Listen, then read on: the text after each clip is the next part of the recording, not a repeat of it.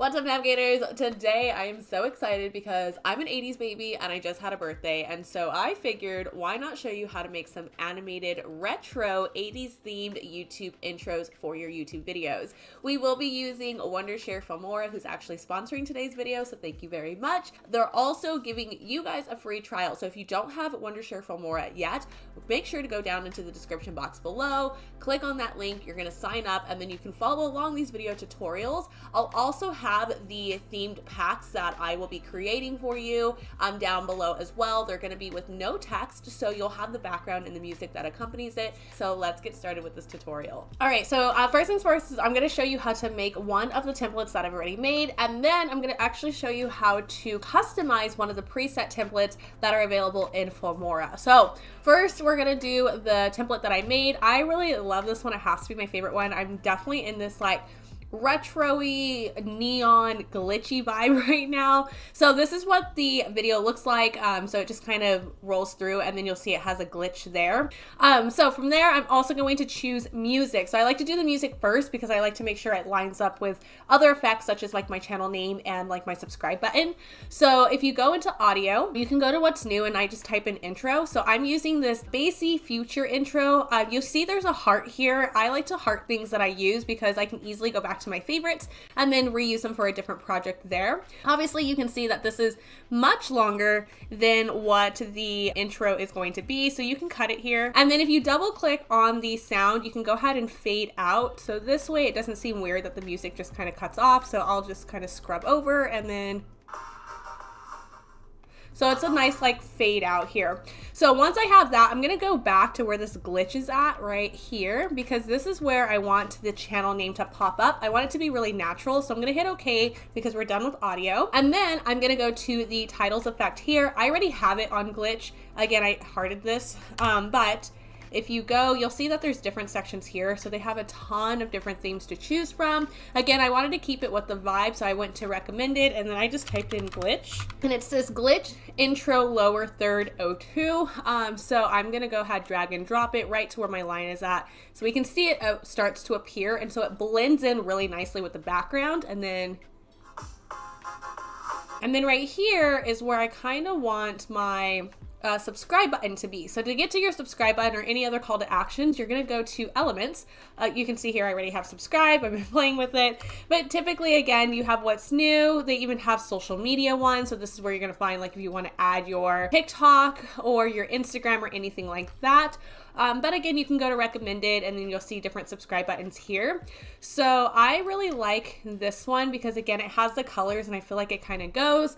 You also have more traditional ones if you want to do that. So I think I've favorited, here's a more traditional one. So we're just going to keep this because I want to show you how to add sound effects so it sounds like it's clicking because it doesn't come with that. All right, and then I'm going to go ahead and move this over just a little bit because I want this to end before. If you want to see your timeline, you can go ahead and scrub in by doing this.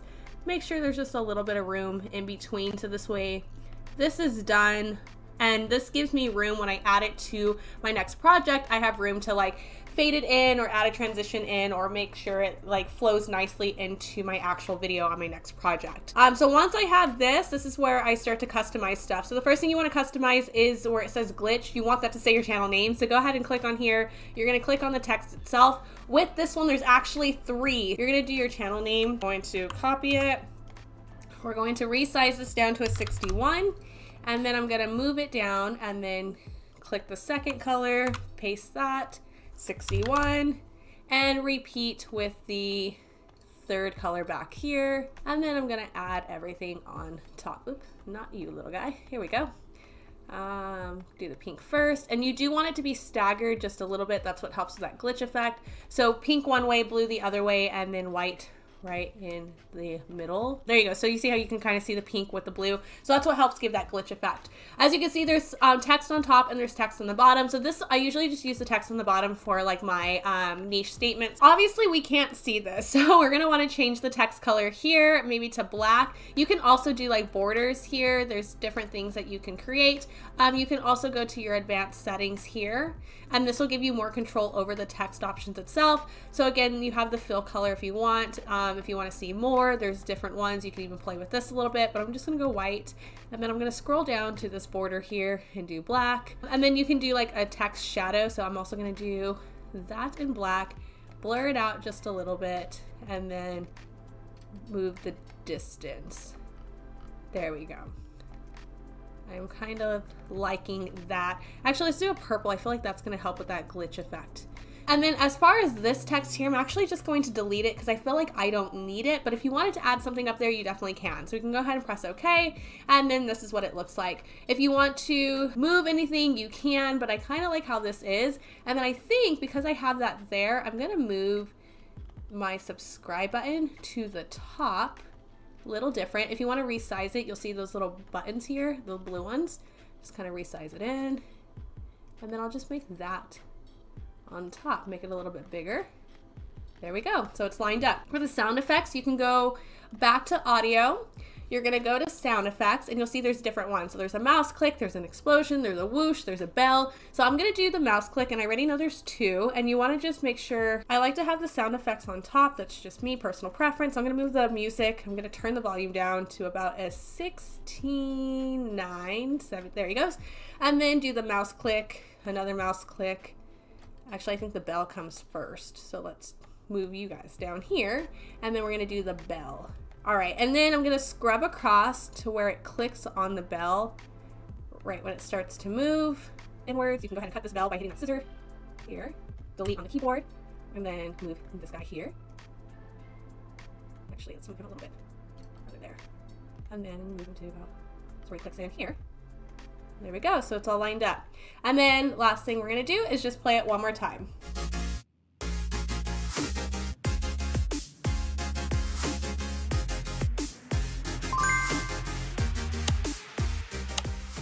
All right, and then if you want to fade out, all you have to do is double click on here, go to animation, you're gonna see a fade out.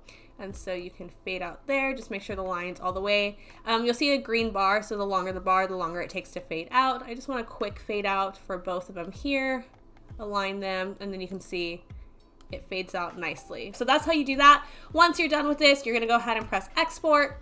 You can save your project. It's gonna save to your device super fast. And you're done.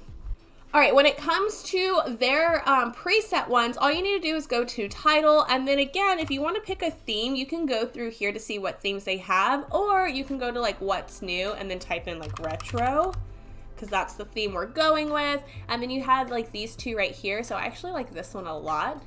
And then you can keep the same like vibey intro that we had, like the audio. So let's go back to the base future, and remember, double click to fade out. Perfect. And then for here, same thing. You're just going to click on the text to get to the editor, and then put your channel name. Just a little resize it with those little arrows there. See what size I have it at now. Make sure it's right in the middle. You can use the lines to let you know what it's at. Get it lined up. It should have like this little glitchy glow effect like that. Again, you can use this one if you want to do your like niche statement. And then you can just get rid of this one if you want to, or you can add something else up here, like a different name. You can even do it to where like if you have two names like I do, this one can be navigating. So you can customize this however you'd like. And then from there, once you're done, you can hit OK. And then again, you can add any elements that you want to. So if you want to add the same element here, and then if you want to add the sound effects, you would do the same thing. So go back to audio, go to sound effects, you do the mouse clicks. So if you want to move everything, just control and then click on your mouse. Move all of these elements together, giving a little bit of room, so this way you have room to transition into the clip once you're done. And then this is what this would look like.